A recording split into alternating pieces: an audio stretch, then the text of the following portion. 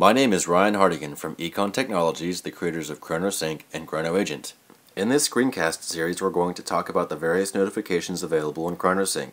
This first screencast deals with notification sounds in ChronoSync, including how and when to use them.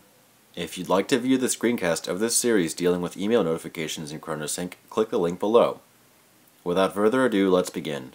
In ChronoSync, there are two places to configure sound notifications. There are global sound settings in the ChronoSync preferences, and a place to customize sounds in each individual sync document. Let's look at the global sound settings in the ChronoSync preferences. Launch ChronoSync from the Applications folder. Then open ChronoSync Preferences from the menu bar by selecting ChronoSync Preferences.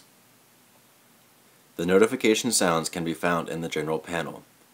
In ChronoSync, there are different types of sound notifications. Success sound notifications are played at the end of a successful sync.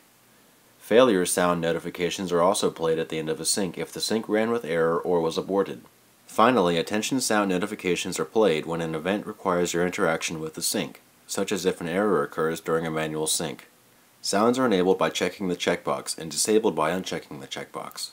The sound is played as you release the pop-up so you know what it sounds like. To customize the sounds for a specific sync document, open a sync document, switch to the Options panel, and locate the Sounds section.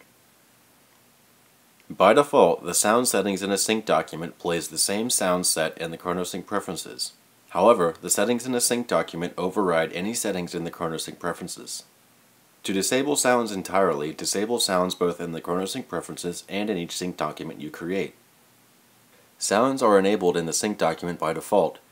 If you want all new sync documents to have certain sound settings different from the default, or have them disabled altogether, create a new empty sync document, change the sound settings, and then save as default from the menu bar. If you have any questions regarding ChronoSync or ChronoAgent, please visit our website at econtechnologies.com.